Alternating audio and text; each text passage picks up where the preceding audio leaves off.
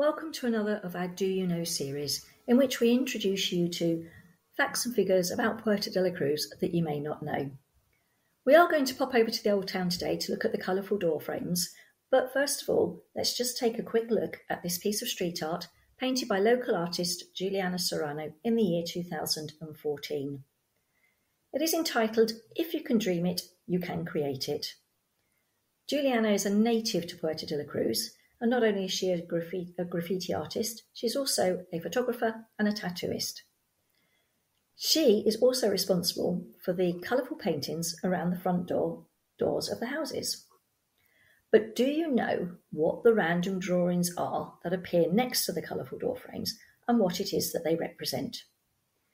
It is said that they represent the type of work the householder carried out.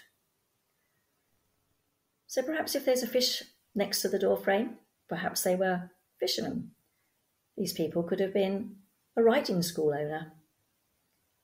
And this little chappie with the mouse, perhaps they were pest control. And here we have a household where maybe they had a herd of goats and they were goat herders. So the next time you are wandering around the old streets, take a closer look at the pictures and see how many different professions you can spot. And enjoy.